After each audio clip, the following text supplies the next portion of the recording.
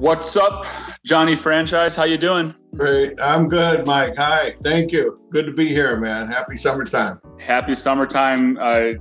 Great to have you here. It's been a while. Everyone, I got John Francis here, or as we call him, Johnny Franchise. I've known John for a couple of years now, and he's doing great things in the franchise world. So, before I start rambling, John, Johnny Franchise, John Francis, Next Level Franchise. Why don't you tell everyone what you got going on in the franchise world? Yeah, well, thanks, Mike. I grew up in a franchise system. Literally, my parents were in the hair salon franchising. My dad was a barber, cutting hair. That explains why you got a nice hairdo going on. I still got it. So I don't know how old you are, man, but I'm 30. I'm 35, and I'm jealous of you. If you can see why. Well, right? I don't know. Mine's getting thick. I heard it now. It's not gray. It's called silver. Yeah. There you go. You're a silver fox. I got a lot of it. It's coming fast. I got teenage daughters, so it's all good. So I grew up here in Minnesota. My dad was a barber cutting hair in the 50s, way back. And, he was frustrated entrepreneur and he wanted to grow. And long story short, he and my mother created a brand called The Barbers here in the 60s before I was even born. And they were sort of franchising, I don't want to say accidentally, but it was like very early in franchising. There were hotels, gas stations, and restaurants at the time that were franchised, but really no one had done a barbershop or a beauty salon. And that's how it was. There were barbershops for men and beauty salons for women. So he franchised a barbershop concept and it worked. And he had sort of changed the industry by creating a business that could be duplicated to really run a barbershop efficiently and effectively and kind of a high end. He created a new sort of segment, I would say, and a new approach to being a barber and a business owner, and really elevated the barbershop to a sophisticated business. And so when I was growing up in the 70s, I thought everything was a franchise. I thought everybody worked for themselves except the people that worked for us. And I thought everybody owned 2 or 3 companies. Isn't that just kind of how it is? That's what I grew up with. So I'm the youngest of 5 kids. So by the time I was growing up, things were already going. It was busy time and family business, all the time. And my dad was quite an entrepreneur, really solid guy, hard worker. And he took people with him. He had quite a gift of sort of painting the picture, and he was definitely a visionary. And so as I grew up and went to high school and went to college, and I got a great education and really got a lot of work experience early on. There was opportunity to get involved, and so I did. I worked real hard early on, and then again, long story short, the company grew and expanded. In the 80s, when I was in high school in the 80s, the company developed a brand called Cost Cutters, which was like low end, quick service, no appointments, a la carte pricing, which was new at the time. People weren't doing that in the industry. And that's when Great Clips and Supercuts, and it was kind of a race. Our brand was Cost Cutters, and it took off because we already had 200 salon owners with our existing brand, our first brand. So the second brand went like crazy. And then I got out of school and went to work and started in franchise sales and real estate, because I had done some real estate work for our family, had some commercial properties. So I was in development and construction, and then operations and distribution. And I spent 5 years doing international franchising. We took some brands over to Europe in the 90s, in the Western Europe, and then into Russia, in Moscow. I could tell you stories about being in that part of the world. I spent a fair amount of time over in Russia and all over that, Ukraine and Crimea. And I've been to the Black Sea, so I kind of know the neighborhood where you are. Yep. Anyway, we had quite a run with that business. It was big and successful, and we worked very hard. We had a great team of executives. It wasn't just a family business, but it was a big business. And in the 90s, then we did some acquisitions. I got to do some regional acquisitions. We bought other salon companies and convert them over and franchise them off. And that became pretty good. We worked with Walmart when the super center was a new concept, and we go inside the Walmarts with Cost Cutters. And that was a big deal. Back in those days, it was new, and there were a lot of traffic and exactly our customer demographic, and families and quick service and good value. And anyway, we sold that company, the franchisor, and it was we were NASDAQ listed. We had 1,000 stores open and running and growing like crazy. We sold that in 1999. So I was in my early 30s, and my dad had passed away. My mother took over and doubled the company. Then I had an older brother who died in a car accident. And so she wanted to retire, wound up selling the business. So we sold to Regis Corporation. And 25 years ago, that was a completely different organization. Mm-hmm. And we became their franchise division. So I worked there for 9 months, and I kind of got to take our company apart and put it back together inside of their company, which was a fantastic experience. They had 4,000 salons. We sold them another 1,000 and then became their franchise group. So they started franchising and getting better at their franchising, I would say.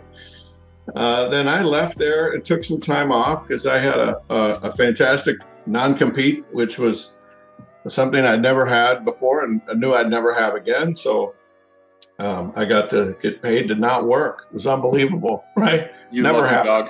You lucky dog. It was a rare, unexpected. Anyway, I got involved then with a couple different brands. The biggest, most visible brand was PostNet, which is a business center kind of. At the time, it was a competitor to Mailbox, etc. This was before the UPS store and before Kinko's was owned by FedEx. And PostNet was a couple of guys in Colorado, and they're nice guys. I knew them through the IFA. I'd been going to IFA my whole life. And so I got exposed to a lot of brands and a lot of people and a lot of opportunities. And I sunk my teeth into PostNet. I became a regional developer, an area representative, a multi-unit franchisee, and I ran with them for 10 years. And we had a lot of fun and a lot of success. Their company was growing and growing. The whole brand was strong and healthy. And I had a good run here in Minnesota and Wisconsin was my territory. So we developed a ton of stores, sold a bunch of franchises, had a lot of fun with it, frankly. A lot of good people, a lot of hard work, just like anything, And then when the recession came through in 2009, 10, 11, so 8, 9, when things were going insane, we were actually in Washington, D.C. at the IFA conference in September when the whole meltdown was going on and the Great Recession was happening. The banks and the Treasury Department were meeting over the weekend. That was totally insane. And we were there. We were in Washington while that was going on. And the whole financial market meltdown, people were like freaking out. And that changed the game for a lot of things. For a while there, you couldn't finance anything, right? Everything got frozen solid. Like nobody was borrowing. Deals were off. Everything just kind of went stop. And so as a franchise developer, it was hard to get anything going. Nobody could borrow any money. Nobody was doing anything. So I transitioned. I sold my area contract back to corporate. We actually negotiated it over breakfast at the IFA conference in February the next year. Anyway, I went to work for the corporate office for 2 years to help the brand in what I would call some strategic initiatives. Right? They had some things that were doing well, but they had some things they could do better. And so I got to help clean up and work with them through some strategy and some structure and some accountability. And I got to implement a system called EOS, right? The whole traction thing. You've probably heard of this. It's pretty popular out there. I'd been working with it for a long time before that and had other clients that were using it and other brands. So along that time, when I was doing the PostNet work and I transitioned into real estate because commercial real estate became a real buyer's market. And here in the Minneapolis market, where we've been here forever and we know a lot of people, I had the infrastructure. So we invested our family into some commercial industrial property. And I went in back to the real estate business, real heavy. But I stayed in franchising as an advisor, as a board member, as a director. I serve on brands like Sport Clips, Office Pride, Big Frog T-shirts. The third largest Culligan water dealer in the country is a family-owned business based here in Minneapolis.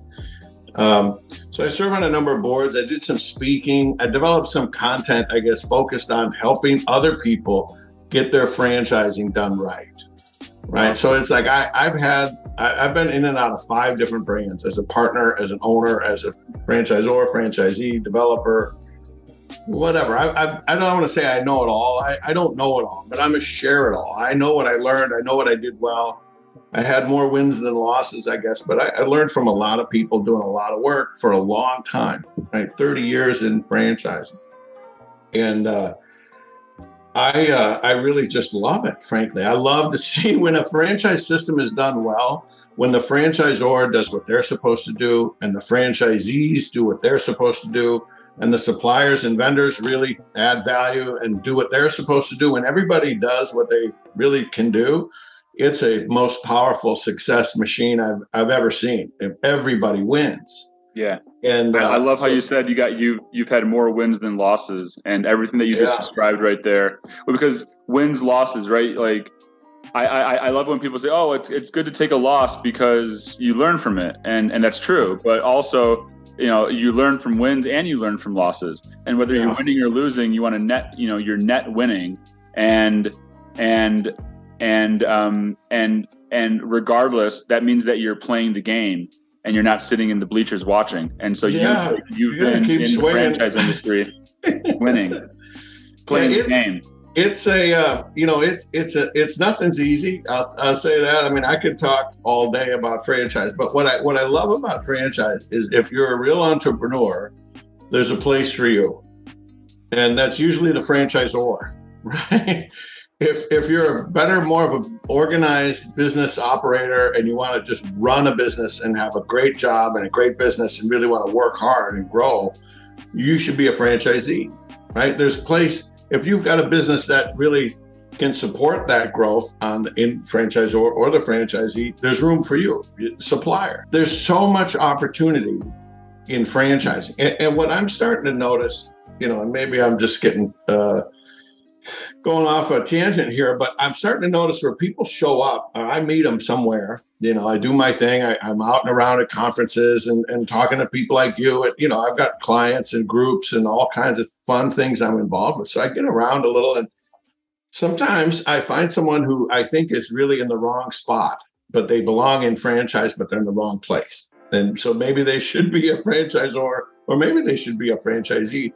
Or maybe they're in a supplier, but it's kind of the wrong structure, the wrong culture, or somehow the wrong approach, because they are not all the same. All the franchisors are not the same. All the franchisees are not. All the vendors, they're all not the same. There's so much in terms of shape and size and growth and complexity and diversity and innovation and change. I mean, it's never-ending opportunity. It's a great universe to play in, and well, I get to see and do and help where I think I can. Otherwise I kind of get out of the way. Really, I don't want to buy anything. I don't want to sell anything. I don't want to work for anybody. I don't need a job. I don't need a new customer to, do it. I want to help people where I think I can. So the work that I've been doing now, it really started late last year, is a concept of peer groups, mastermind group for franchisors. And this is called Zor Forum, ZORFORUM. And I'm technically a franchisee. Again, I'm the first franchisee. And this is work that I've done before. I used to be in a group, it was called The Inner Circle. And it was like a Vistage or a YPO or an EO, a kind of organized mastermind peer groups, we call them back in those days. Anyway, I did that for 25 years and had a blast doing it. And, I think you can learn from people so much. And when it's organized and structured, I mean, you're going to learn a lot more, a lot faster. So it was an important part of my development, I guess, as a young executive and as a business owner for so many years through so many things. So this opportunity kind of came up last year, and I've started to launch groups. I've got 2 groups and a handful of members in each group. And it's a monthly frequency where we meet and talk and share, and we go deep. It's not just simple kind of surface round table. Who do you use for this, or how do you handle that? We go into problem solving for these individuals and for their brand. And we get into some really complex and some real interesting stuff. And the good news is, I'll share what I know, which may or may not be that relevant, but the other people in the group are involved and engaged, and it's facilitated and organized. So the people who are there really do get a lot of support and a lot of ideas and different perspectives on solving their problem. And we can all learn from each other, right? If sometimes one guy has an issue and somebody else has an answer, but everybody learns just from hearing it and listening, understanding it. The debate and the discussion is really valuable. Yeah. So I've been having a lot of fun with those because that's kind of natural kind of work that I like to do. So serving on boards, advisory boards is something I found a niche, helping companies organize a board for their company. And then I guess I have some speaking. I work through an agent in Denver, Katrina Mitchell, who's fabulous. And she's got a long list of great speakers. I think I'm probably her lowest price inventory item on her website, but I do some occasional speaking. I love to speak to brands, like the whole brand at their conference, and talk to the franchisees. I have a program I developed called the Franchise Life Cycle, which is kind of basic, but it takes a franchise owner through 4 phases of growth. So when you're new and just starting out, you're a baby, toddler, things are like this. And then you grow into a teenager phase. Hopefully you get right through that. And then you become an adult in the business and how that looks and feels. And then the mature level, the legacy or the rock star is sort of the optional. So I talk about this whole process and what it looks like and feels like and what looks good and what looks bad and where your head should be and mindset and attitude and that. I've done it so many times personally. And I've helped so many people directly as franchisees and working through the franchisor sometimes directly with the franchisees. But, there's patterns and systems and consistency. And I don't want to sound like I know it all. I don't know it all, but I like to help people. When people are ready for some help and they're like, God, there's got to be a better way. You may not know everything, but there's a reason why on the streets you're known as Johnny Franchise. Yeah. Yeah. Well, someone has to give you a nickname, right? And so my name is John, but I'm the youngest of 5. So I was Johnny, of course, Johnny. So everyone knows me as Johnny Francis. And then a good friend of mine said, we were at a conference. He said, when I see your name, I just think Johnny Franchise. And everybody laughed and it stuck, that weekend. And so since then, I guess it's my style. It's kind of straightforward, no nonsense. I got no hidden agendas. I'm not afraid to ask questions that might, make you think a little harder, make you a little uncomfortable. When I do my work with my clients, my goal is to help them see what they didn't see, and see around the corner, or make them think a little differently about what's coming and how they're going to respond or react. And I don't do the work. I help them do their work better.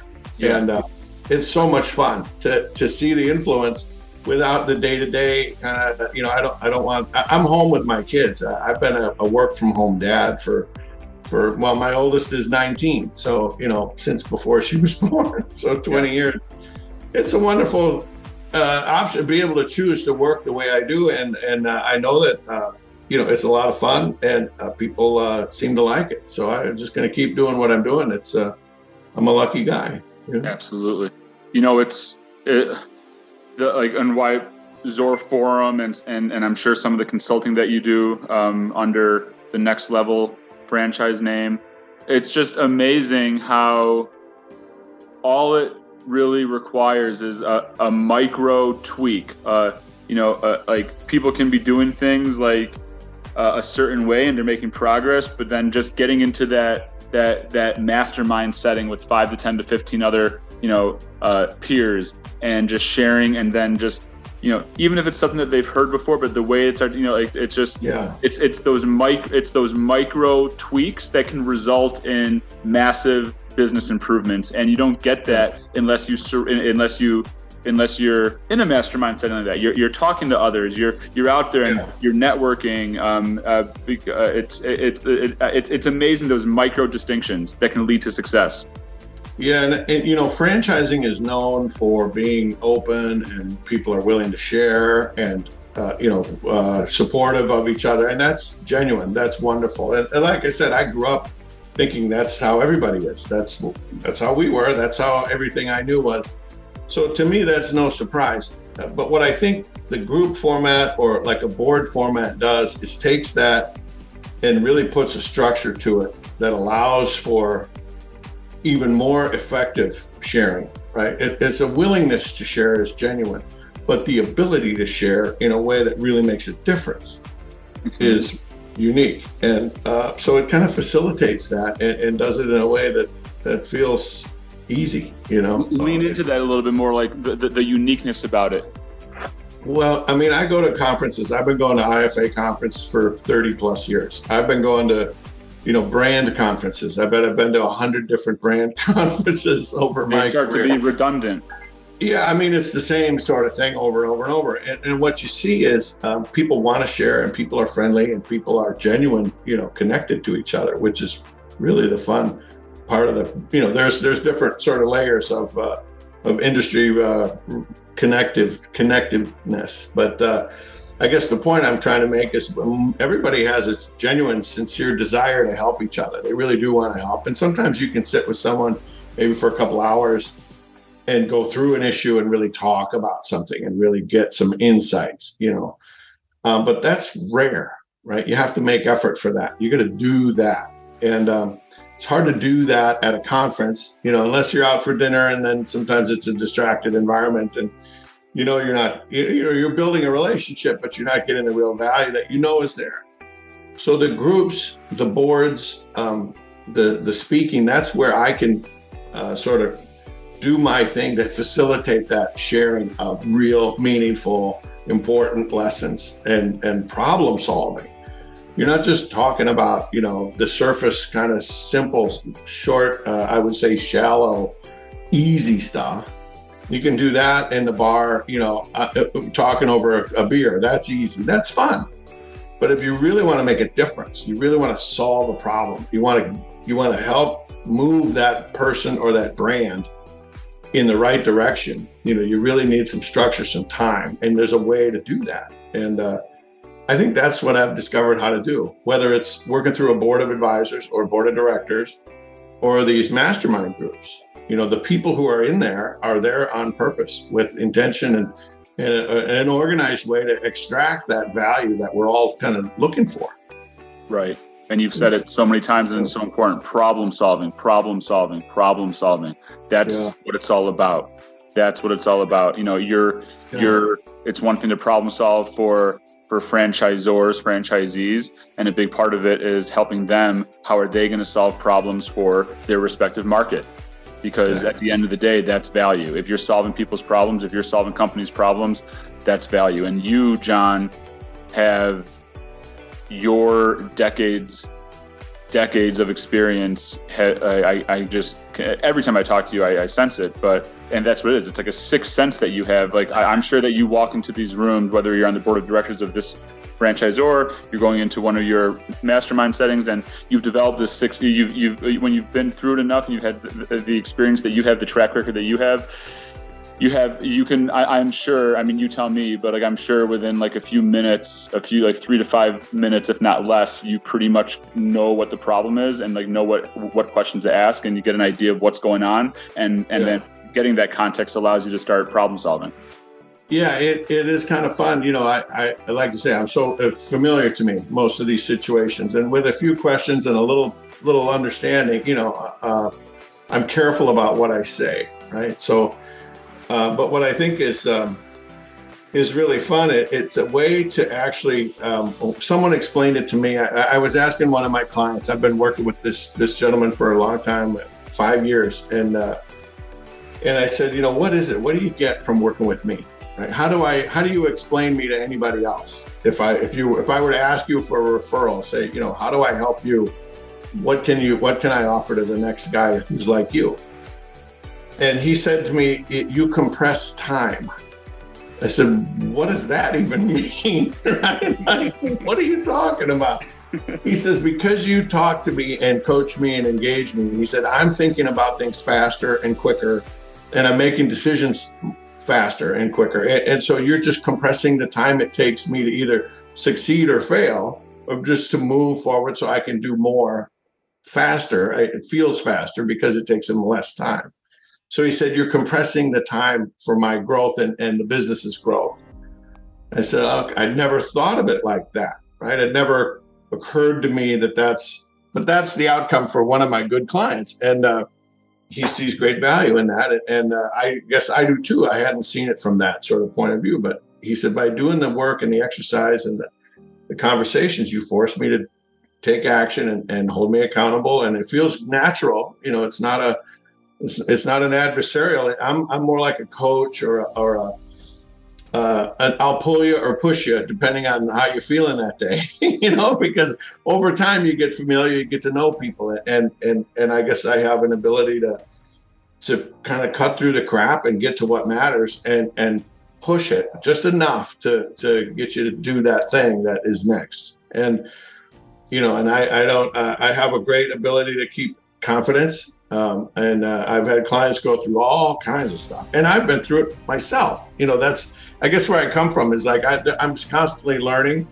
and at the same time, it's all familiar, right? It doesn't seem like I see a lot of crazy stuff. Although I do. I'm just thinking of a client. I had a thing over the weekend, that situation that we're dealing with now this week, and it's like, wow, I've never seen that before. So, that's life. I guess you learn as you go, and I try to help where I can. And I just love franchising. I really do. And I like to help people do what they're doing better, because it has such a ripple effect. If one person gets it right, so many other people might get it right. And that helps so many. It's like this, exponential point of leverage. So is that where the love comes? I mean, of course, your background and like your family business and stuff, but I mean, the love of system building, like that's what I hear, like when I just listen to you talk right there, like the love of system building and how when a system is built right, and it requires everyone in it's like a symphony orchestra, and every person in the orchestra needs to play their instrument,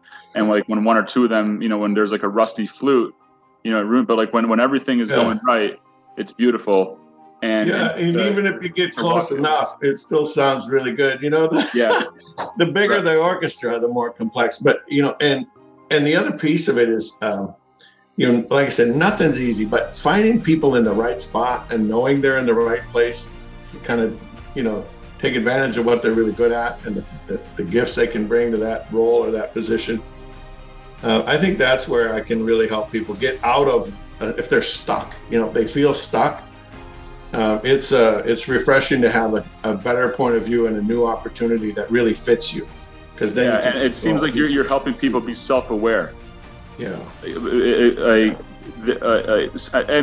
I mean, there's the great resignation going on, and it was before COVID. I mean, ageism is real, right? And automation and technology and offshoring is real, and being like overworked in corporate is real, and it's like people not spending time with their family is real. And so I feel like it's really sexy to be a business owner, and it's really like the franchise world is sexy. It has an appeal because it offers that ability to be a business owner, and so I feel like a lot of people just want to go into it, and they just kind of go into it. They just go into it, and then like once they're there, they'll like then there's a whole like, hey, I love being a business owner. I know you love being a business owner. We're both advocates of the franchise industry, and it's great. But it's also it's like there are you have to do things the right way, or like anything. And so I just feel a lot of people and so maybe someone's an entrepreneur and they should be more of a franchisor. Maybe someone's more of an operator. They're good at following direction. They should be a franchisee, and people are, maybe they should be a vendor. And so a big part of it is being self-aware. And I think also realizing that nothing's as easy as it looks. I think a lot of people come into franchising a little unprepared, both as a franchisee oftentimes and as a franchisor oftentimes. They just go for it. They get excited and revved up, and maybe they get connected to an excitable kind of people, and bam, all of a sudden they're signing contracts and writing checks. And whether they're filing their FDDs and paying their registration fees, or they're a franchisee putting down their deposit on a new lease or a new financing deal or whatever. It gets real fast. And so I like to make sure people know what they're doing and why they're doing it and what the commitment level is. It's not just, some people plan their vacation more than they plan their business, and that's a opportunity, I guess. So I think that it looks easy, it looks fun, and it is easy in a sense, and it is fun if you're good at it, but not the first time. And there's certain tips and techniques and approaches that you can use that are, kind of obvious, some of them, and some maybe not so obvious. But I think franchising is a universe of opportunity, as I mentioned, and I think there's some of this, what I would call economic Darwinism in franchising, which means the ones that adapt survive. It's not always the biggest, it's not always the fastest. It's those, I would say, the smartest and the ones that are willing to work together, to collaborate. A collaborative culture is going to make it more than adversarial or contentious. Yeah. Anything that you see going on, I mean, so people, as you're watching John and I right now, we're in August of 2022. John, where the world is today. I mean, any trends you're seeing in the industry, things that are concerning, things that are getting you bullish on franchising? Like where do you see franchising, like in the next, like where we are with this current? Well, I think right now everybody's kind of holding their breath to see what happens for the midterm elections. Right, I think the politics are going to ramp up. Inflation is high, interest rates are still, just went up again. So things are probably cooling off in terms of, the stock market is lousy, so people don't feel rich. Home equity, who knows? I don't think we're going to have a big adjustment, but I don't think it's going to keep going as crazy as it has.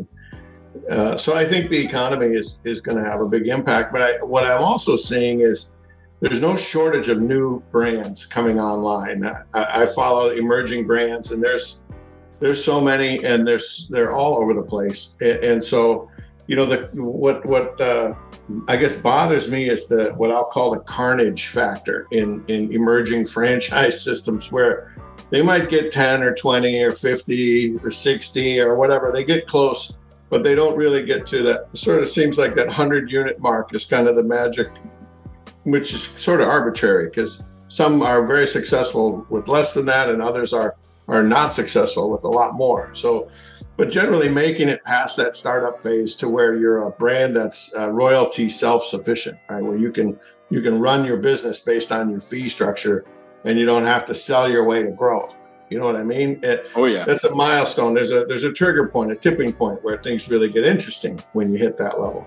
Well, I look at a lot of FDD item 21s, and I always get concerned with those brands that, their trajectory of franchise fee revenue is going up and up, but the royalties are decreasing. It's not always a red flag. It doesn't mean that it's doomsday all the time, but it means, to me, what that says at a very macro level is that they're more focused on on selling and less focused on making sure that they're taking care of their existing franchisees. Right. And I guess that's my point, is I see that too. I see a lot of new brands, a lot of new people doing some really cool things. But I see a lot of focus on just growth, just grow, sell. And I caution them to say, really, this is a tortoise and the hare kind of thing. You want to be slow, steady, consistent, and that'll pay off in the long run rather than just, spectacular. Right. So I get to see a lot. And so there's no shortage of new opportunities, and there's no shortage of carnage, which just bothers me, right? Because it feels like it doesn't have to be that way. But I guess that's the world, right? People. Well, a lot of people have to blame themselves. And what I mean by this is this, this is what I mean by that. This is a very general assumption, but, there is a lot of carnage. You're 100% correct.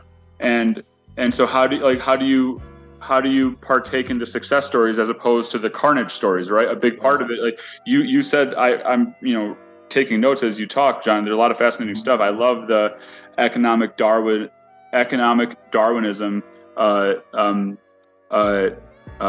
comment that you made, because Zor Forum is a like joining a friend, like joining your concept like a Zor Forum with a mastermind setting for franchisors, working with a CPA, team of advisors like me. These are things, because like economic Darwinism, the best will survive regardless of what's going on in the economy. There's going to be ups and downs in the economy, but those that are going to survive are the ones that are doing the things that are doing the things that everyone else is not doing, right? Surrounding yourself with people that know things, so you're in a mastermind setting, you're with advisors, but a lot of the market, they start to hesitate. I don't want to pay the extra X amount of dollars in fees for that consultant. I think I can figure it out on my own and stuff like that. I mean, you need to have mentors.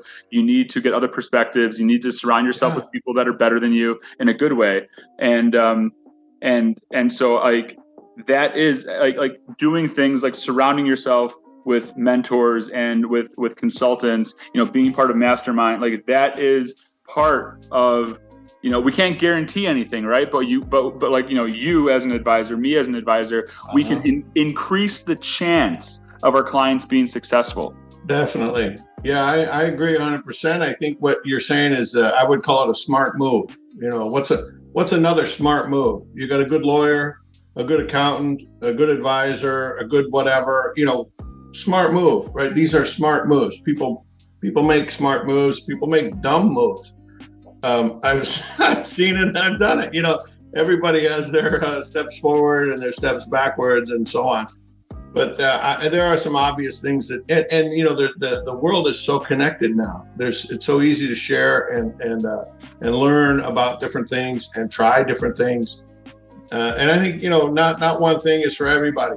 There's so many people doing so many. It's all good. I have this abundance attitude, right? Like there's so much opportunity for everyone. If you kind of get what you deserve, I think generally, and what you put out is what you get back. So I think that what you're saying is true, though. The ones that are going to be successful are the ones that deserve to be successful. So they have the right integrity, they have the right motivation, they work hard, right? They don't quit, they don't cheat, they don't lie, they don't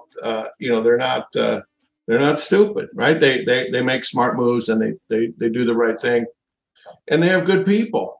Sometimes it is just people, and that's why it's never-ending universe of opportunity, because there's so many people and things change and life goes on. And anyway, I think it is it's a fun to have that broad perspective and see things from that level and recognize that, there is a lot of opportunity. And I just want to help people be successful where they are or where they're going. And sometimes they need some advice that might not be easy, but, they understand it, like this is valuable. I need to listen to this or consider it at least. So I like to say, I don't tell people what to do. I help them figure out what they need to do. 100%. I don't do the work. I don't take the credit.